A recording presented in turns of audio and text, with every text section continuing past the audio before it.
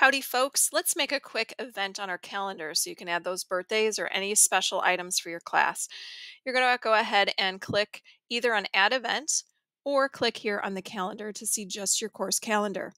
From here, you notice there's a plus. You can click right in the item. It will automatically open up as an event. And then you put your times in if you would like. So once you've entered the title, then you're going to move on down. You could put a description if you wanted to put a picture of the student or some fun facts about the student.